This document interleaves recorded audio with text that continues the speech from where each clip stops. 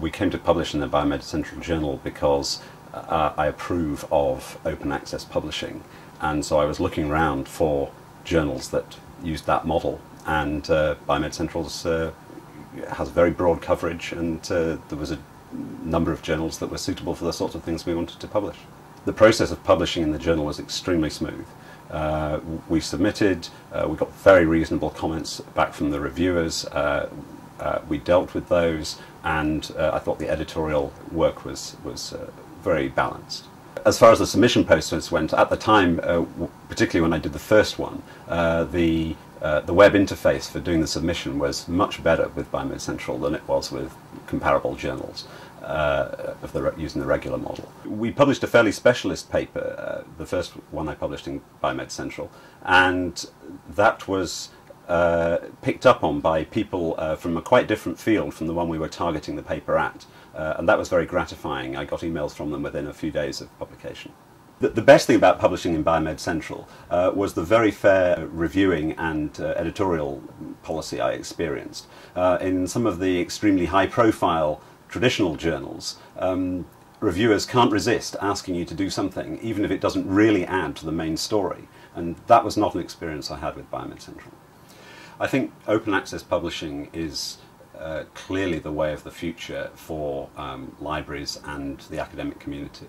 As far as I understand it, almost all university libraries are under incredible pressure on their budgets, and the profit motive in traditional publishing seems to be still too dominant, and open access, the open access movement is, I think, going to drive a change in the policy. So the issue of cost for libraries is a real one.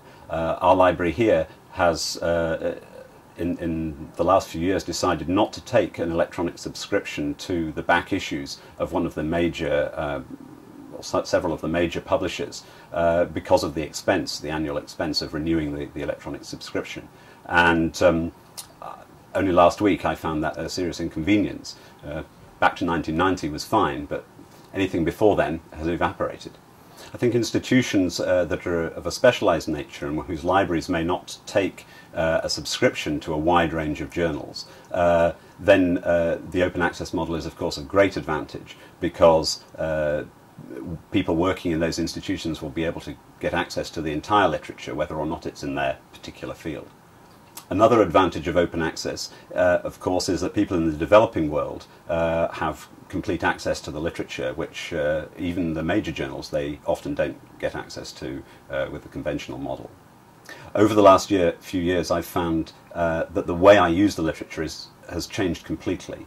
Everything now happens with the computer, and my normal mode of working is to go to PubMed, search, and then click on the links. When I see one of those little icons for the open access to the full document, I'm more likely to read that work. One of the advantages of online publishing is the ability to put high quality colour images and movies into your work at no extra cost, which is something that isn't always the case with the conventional journals.